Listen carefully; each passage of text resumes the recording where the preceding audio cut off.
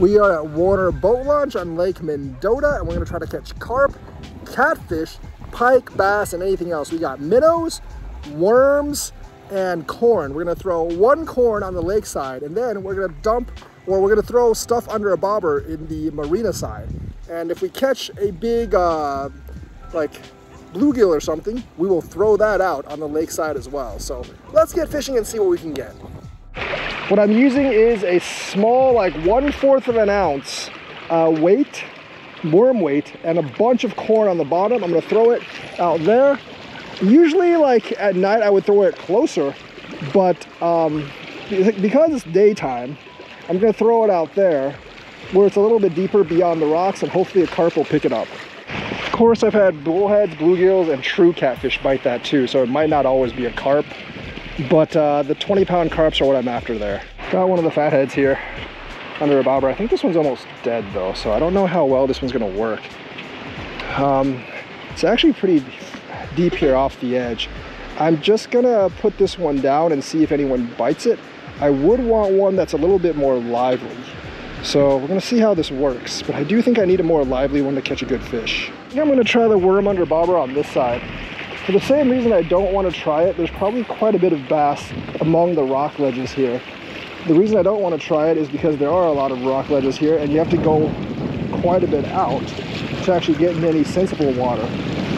And the waves will push it back very quickly.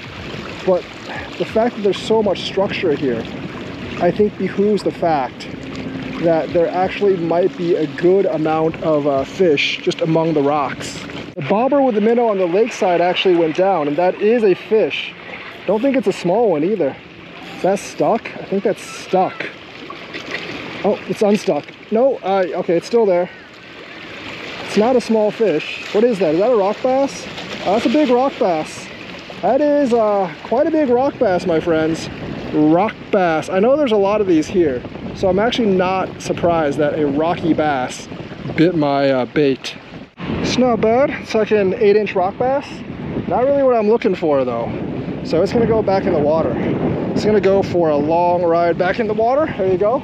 Rock bass. There are at least some big fish. Well, not big. Some fish on the lakeside. So we're gonna keep throwing some worms on the lakeside. Well, some minnows on the lakeside because the stuff on the marina side just isn't working. I bet they are right off the edge, and the current isn't, like the wind and current isn't moving it as fast as I thought. So there's probably some good fishing here that I can actually do. Oh my god, my thing is screaming drag like crazy. Look at that, look at that. And it's gonna spool me if I don't be careful. But this must be a big fish. I don't think this is a bass, my friends. A bass would not be this strong. I think this has to be a carp or a gato. And if it's a carp, it's a big one. Oh, did it just let go? Nope, it's there. I thought it let go. Unless it's a mega bass. I don't know what the thing is on mega basses these days, but my god. I'm glad this thing has like over like 100 yards of string on it. Otherwise, this thing is like, would spool me easily if I didn't. This is a big fish. It's a big fish. It's either a carp or a cat. I don't know if I can even lift it with this rod. I hope I can. This is a decently sized hook. It's not a huge hook, but it's a decently sized one. I might have to go over there and follow it. This is going to be tough. I think I will have to go over there and follow it and just land it over there in the shallows.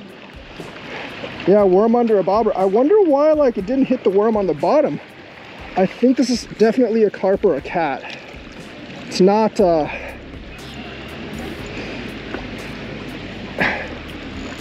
there it goes again. It's gonna be a big fight. I hope it doesn't break my rod.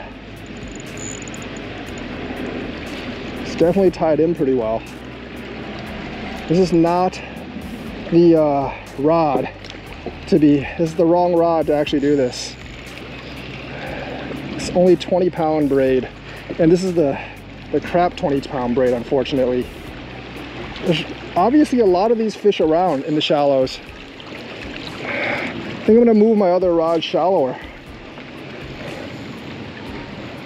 Wow, this is This is not easy to land. This is one heck of a fish. I think this is a carp. Could be a cat, but I think it's actually a carp.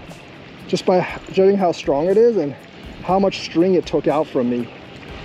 And how it's fighting. This is gonna be like a 10-20 minute fight easily. This is definitely one of the bigger carp. Oh, it's a carp. It is a carp. There's a lot of these around. I think the one that took my other bobber is also a carp. But this is a big one. I think it's a big one at least. I don't know why it didn't take bottom. I mean, these are all taking floating baits, which is really weird. But this is definitely a carpio, and a big one too. Is this the Lake Monona? Is this the Madison chain carp that I've been searching for? It's a fork tail, but by the gist of it, yeah. No, it's a catfish, never mind. Thought it was a carpio, but it is a gato fish. Maybe the cats will actually start biting now, in the shallows too. That's a big one.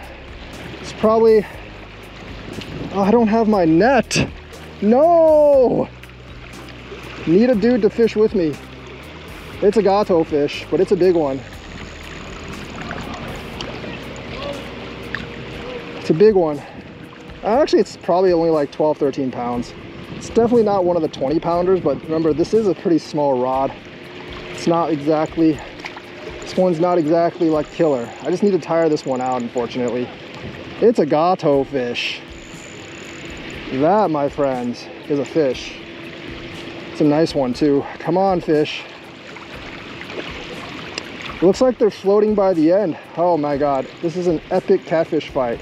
It is as big as some of my flathead fights, honestly.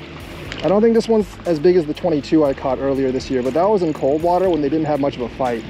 This sucker has a lot of fight in him. But I'm reeling them in. I'm reeling them in one at a time, one at a time. Right on the side of the mouth it's gotten, slime-ridden catfish. Oh yeah, it's definitely like a 15 or something. No, don't cut the string, please. What do I do with this guy? Gotta reel him in among the rocks. I think he's pretty tired though. He's been through a pretty big fight. There's a big catfish right there for you. It's smiling. Gato fish. It's a big one too. It's not the biggest one I've caught this year, but a big channel catfish. I thought it was a carp at first, but it is a gato fish. Got one, 16.5 pounds. Channel catfish, not the biggest one I've caught on this lake, but a very, very sizable one. Channel catfish.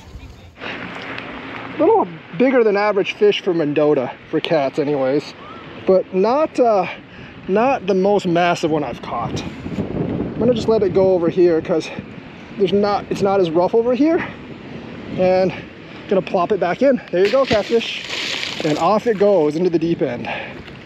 That sky looks extremely ominous. The wind has died down, and that one catfish is the one I pulled in. I actually hooked 2 catfish. The other one like tore my string on a rock, but I did get that 16.5, so pretty good with that. Only 2 fish today, the rock bass and the big catfish. Didn't get any bass with the minnows. The worms seem to be working better for me with the bass for some odd reason or other. Not really sure why. Maybe I'll get one in the next couple of minutes, but if I don't, like and subscribe, hit that bell notifications button, and join me on my next fishing adventure. Probably be out in the river then, maybe even Demon's Lake or Devil's Lake.